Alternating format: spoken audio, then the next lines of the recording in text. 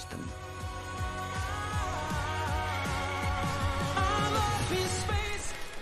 The School for Good and Evil, based on Soman Chainani's popular book series, recently dropped on Netflix a few years ago, and its cliffhanger ending has fans eagerly wondering if a sequel is in the works. The movie, which sticks closely to the plot of Chainani's novel, centers around two best friends, Sophie, played by Sophia and Caruso, and Agatha, played by Sofia Wylie, who find themselves at the titular School for Good and Evil. Despite Sophie's princess-like appearance and Agatha's more witchy persona, the two end up in what they believe are the wrong schools, Sophie in the School for Evil and Agatha in the School for Good.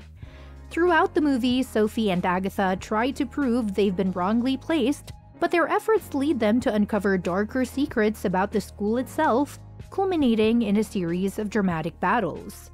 By the time the film ends, it's clear that the story isn't over, and there are a lot of questions left unanswered. So, will there be a sequel?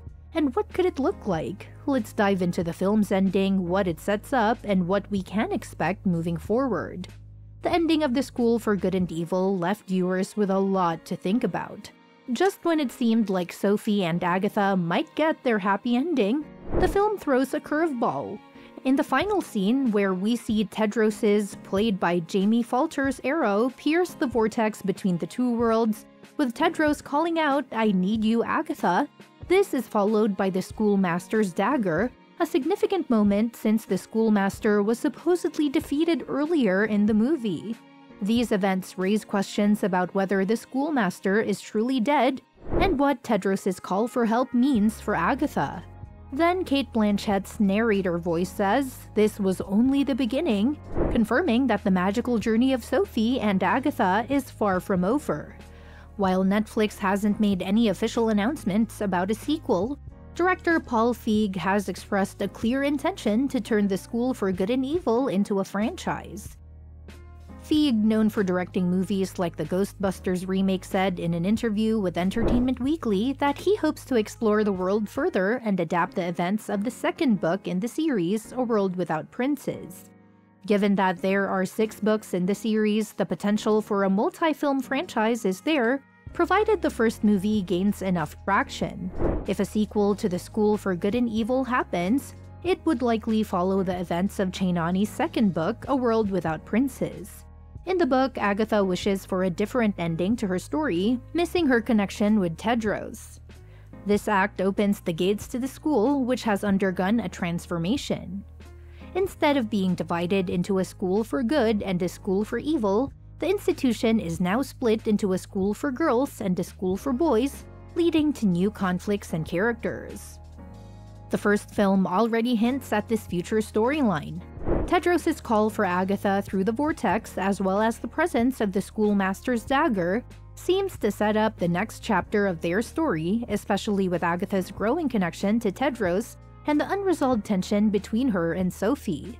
Sophie, who struggles with her inner darkness throughout the first film, isn't done grappling with her villainous tendencies, which would likely be a central theme in any sequel. At the same time, Sophie and Agatha's friendship will continue to be tested, especially as Tedros becomes a more prominent figure in Agatha's life.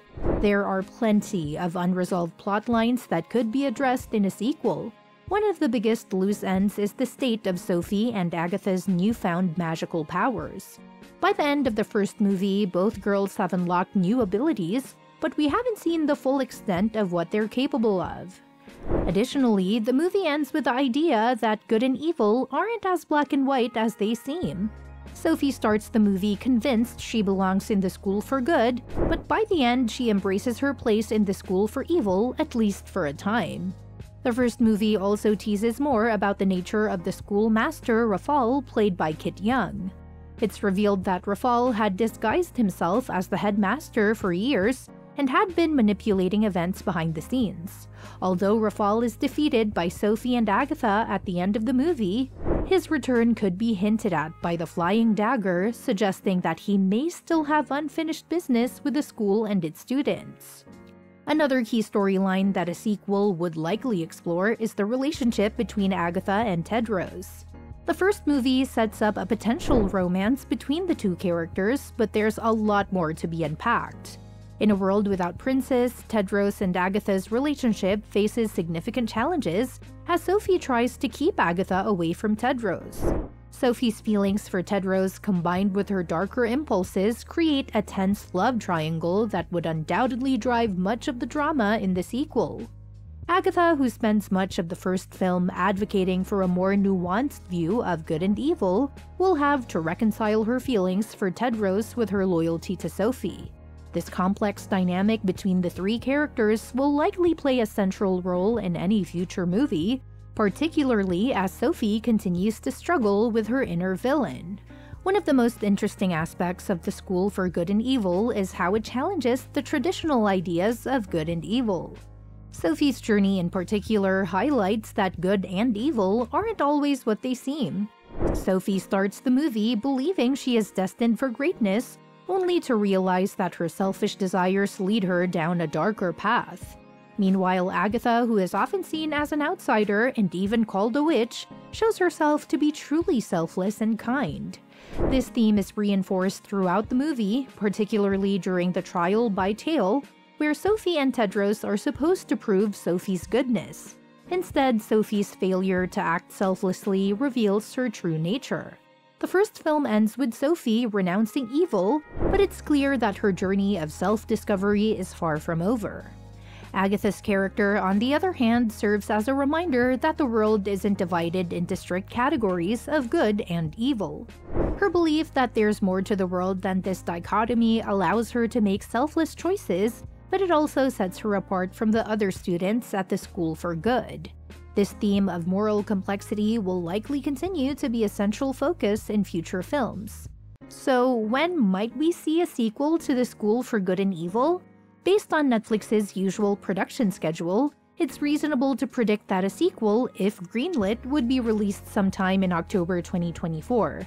The first movie was filmed from January to July 2021, and was released in October 2022. If a similar timeline is followed for the sequel, production could have started in 2023 with a release the following year. However, it's important to note that there has been no official confirmation from Netflix yet, so these are just predictions at this point. With 6 books in Chainani series, there's plenty of material for Netflix to adapt into multiple movies. Director Paul Feig's interest in creating a movie franchise combined with the rich world and complex characters of Chainani's books makes The School for Good and Evil a prime candidate for a long-running series of films. The themes of good and evil, the evolving relationships between the characters, and the magical setting offer a lot of potential for exploration in future installments. Moreover, with Netflix investing heavily in building franchises around existing IPs, it wouldn't be surprising if The School for Good and Evil becomes one of the streaming giant's flagship fantasy series. The combination of young adult fantasy, magic, and moral complexity makes it an appealing choice for both teen audiences and older viewers who enjoy stories with a bit more depth. Well, that's it for today. With so many unanswered questions and an exciting world still left to explore, will Agatha and Sophie's friendship survive the looming challenges? And what will become of the mysterious connection between Agatha and Tedros? Would you join them for another adventure, or do you think the story should have ended with the first film? Let us know in the comments.